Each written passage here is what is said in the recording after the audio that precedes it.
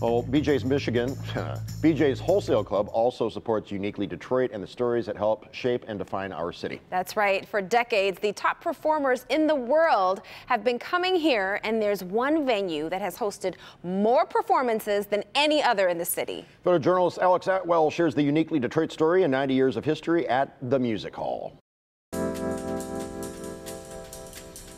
As a theater town, we create here, and then we export. In essence, Detroit has impact on the world's culture. Hi, I'm Vince Paul. I'm the president and artistic director of the Music Hall Center for the Performing Arts. We are in the main hall, and this floor is actually curved. These are polycylindrical mahogany walls that reflects the sound.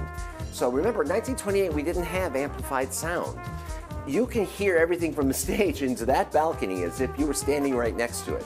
That's magical. See, that's very difficult architecture right there.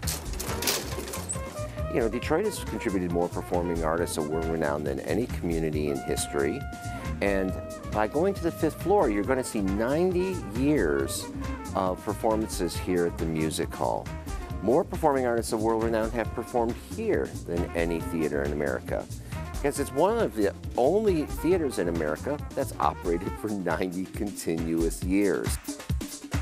So in this section of the gallery, you're going to find artifacts from, say, this conductor's podium. Can you imagine? Eugene Ormandy literally stood on that exact podium. And for 10 years, America listened to the 4th Sunday evening hour that was broadcast from the Music Hall. It literally saw America through World War II.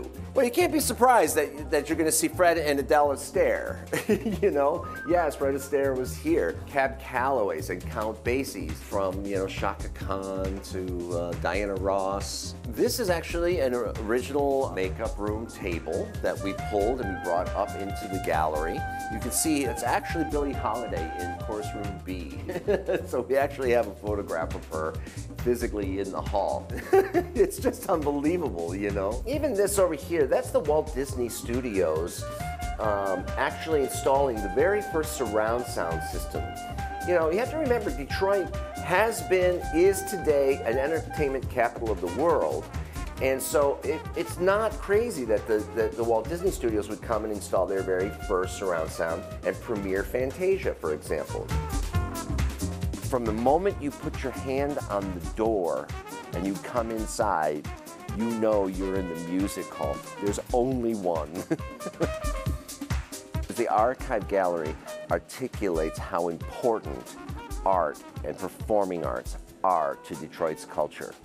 I think it reinforces the idea that we need to keep this going, if not for ourselves, certainly for the expectations of the world audience.